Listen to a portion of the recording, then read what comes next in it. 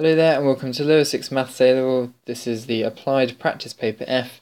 Here we're working on question 1, the statistics definitions question. Please learn all of your definitions before going into your exam.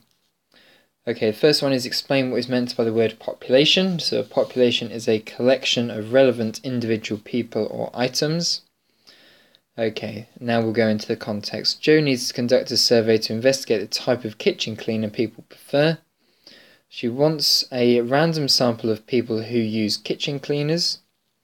She decides to stand in a busy high street on a Saturday afternoon and attempt to get shoppers to answer her questions. State the sampling technique Joe has used.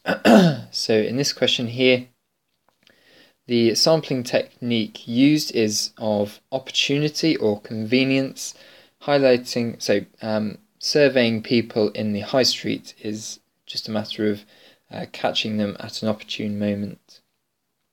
Okay, part C. Having been unsuccessful in obtaining enough data in her previous attempt, Joe decides to look on the electoral register for a town and selects a sample of 50 households to contact.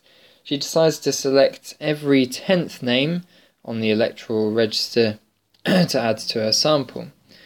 State the sampling technique Joe has used. In this case here it's systematic because it's every 10th person on a list of people out of the whole population, or that tries to get as close to it as possible. Give 2 reasons why Joe may again be unsuccessful in getting the data required using this sampling technique. Well, there's a couple of suggestions here. If you're choosing every 10th name, then it's not a random sample, which would be ideal. Electoral register may have some errors in it. If people don't sign up to the electoral register, then there are going to be some errors in there. And there may not be enough households to cover the 50 households that she's going to look to contact. Part E is suggest an alternative method for Joe to use and explain your reasons.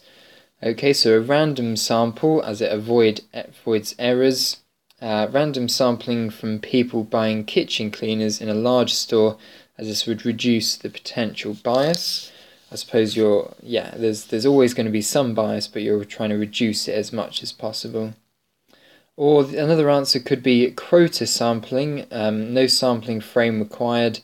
Continue until all the quotas are filled. For example, the 50 households here.